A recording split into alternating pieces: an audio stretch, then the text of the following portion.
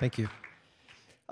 So last night at the Vision Dinner, there was a question that was posed to Pastor Billy, and it was a very simple question. It was, Billy, why are you here at LCC? And so I thought I might try to answer that question myself.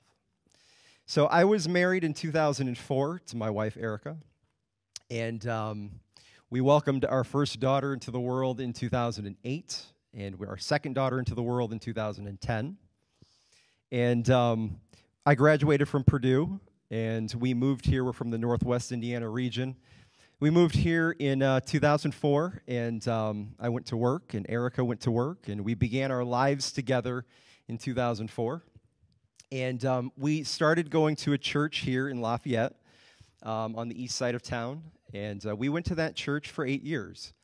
And so for the first 8 years of our existence together, the first 8 years we were together, life was good.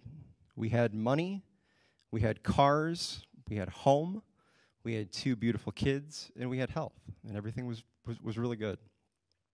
And then 2012 came along, and towards the end of 2012, God did one of these things where he hit us with a bag of rocks.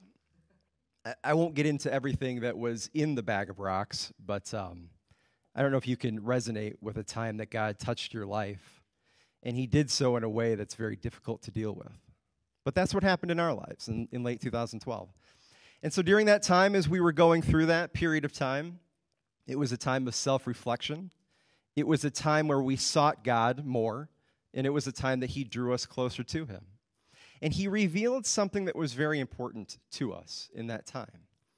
He revealed to us that in the 8 years that we had spent together, we had done a very good job of building a very solid routine of going to church.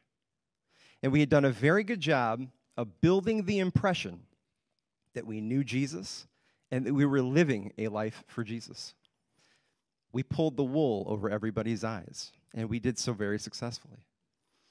And then when we came to LCC, we attended a starting point class, and in that class, Jeff said something to us that was kind of God speaking to us.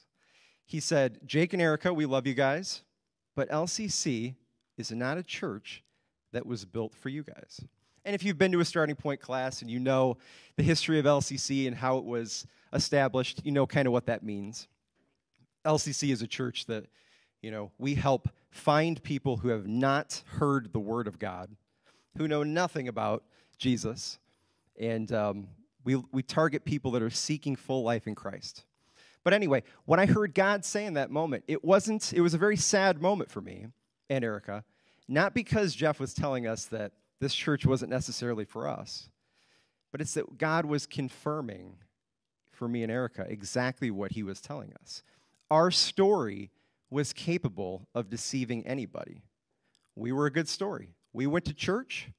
We spent time teaching a youth group. We led a Bible study at our house. We were involved in a prayer team in our church. We lived a very solid church life. But here's what we didn't do. We didn't put into play even the most basic of things that we're called to do. We carried our Bibles to church, but we never opened the covers. We talked about prayer, and we told people, we'll pray for you. Oh, we're praying for you. Have you ever said that to anybody? But we never did pray. We had built a foundation that looked really good from the outside. And then God did one of these, and a very simple touch kicked it over. We were very empty. So we came to LCC. Why do I tell you that? Because as I take on this eldership role, Lafayette Community Church has a mission, and that's to help people find full life in Christ. I know what it is to live a pretend life in Christ. I know what it is to live a weak life in Christ. Lafayette Community Church helped me and my wife find full life in Christ. And I'm a firm believer that anybody who comes here will have an experience of the love of Jesus, just like we did. So I'm on this mission. I believe in the vision that is LCC. I wholeheartedly do.